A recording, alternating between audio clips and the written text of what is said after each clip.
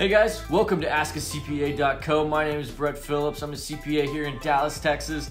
And today we're looking at the top 10 business deductions for small businesses. Let's jump into it. Business deductions are going to vary greatly depending on your industry, but most companies have these 10 business deductions in common. As always, documentation is key to successfully taking business deductions on your taxes, so make sure you're using a separate business bank account and credit cards to segregate your business activity from your personal activity. The IRS requires a business deduction to be ordinary and necessary to be a tax deductible item. The IRS defines ordinary expenses as anything that is common and accepted by a specific trade or business. The IRS defines necessary expenses as anything that is helpful and appropriate, but not indispensable. With that in mind, let's take a look at the top 10 business deductions. Let's get started. First up, let's take a look at software. So as your business grows and scales, a variety of software is going to be needed to help run your business smoothly. Most companies are going to implement a customer relationship management software known as a CRM, similar to like Salesforce, and then they're going to implement an accounting software similar to QuickBooks, and then even an inventory tracking software if your business has inventory. Whatever your tech stack is made up of, all of these costs are going to be 100% tax deductible. Next, let's take a look at business meals. So most meals are typically limited to a 50% tax deduction. For example, if a meal costs you $100, then you'll be allowed a $50 tax deduction. Congress enacted special rules for tax year 2021 and 2022 to allow 100% of these deductions. These new rules were enacted to help restaurants struggling due to the impact of COVID-19 pandemic. Next, let's take a look at business travel. So business travel deductions are going to be 100% tax deductible. So this includes airfare, trains, buses, taxi cab rides, Uber and Lyft rides, hotels, baggage fees, car rental, parking fees, toll roads, dry cleaning, laundry, and tips you pay to staff while you're on a trip. The only items that would not be 100% tax deductible would be any entertainment expense, which is non-deductible, and meals, which may be limited to 50% tax deductible. Number 4, contract labor. So depending on your business's model, contract labor can often be one of the largest tax deductions for small businesses. Using independent contractors can allow businesses to hire experts in certain areas without having to bring someone on full time. As a good practice, you should request a W-9 from your contractor before the first payment is made if you're going to be paying them more than $600. A 1099 NEC will need to be issued by the following year by January 31st.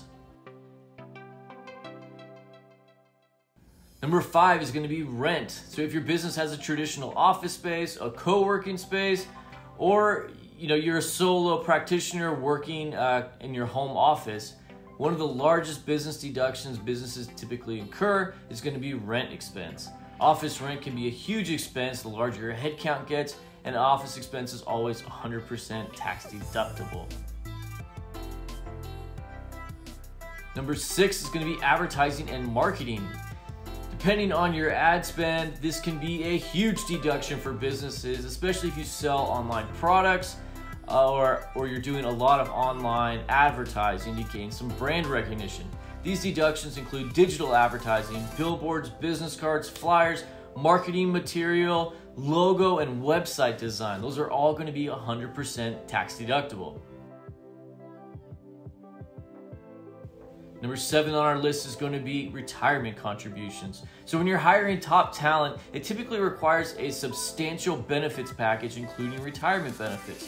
Most companies offer an employee match, which is going to be paid for by the business. The match is tax deductible by the business.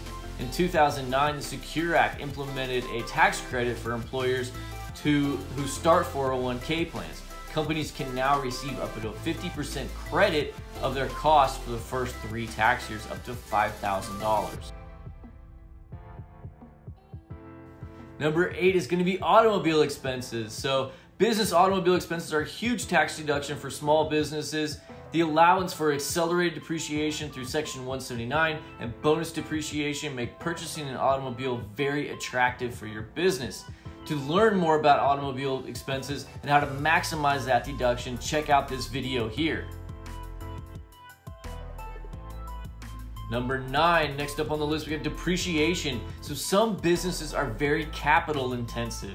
They require large equipment, fleets of automobiles, expensive leasehold improvements, large amounts of electronics or custom software. These types of expenses are capitalized onto your balance sheet and then depreciated over the life of the asset. Depending on the type of asset and the year placed in service, the business may qualify to take the whole deduction in a single year or spread it out over its life. This is known as depreciation, and this is going to be a huge tax deduction for many businesses.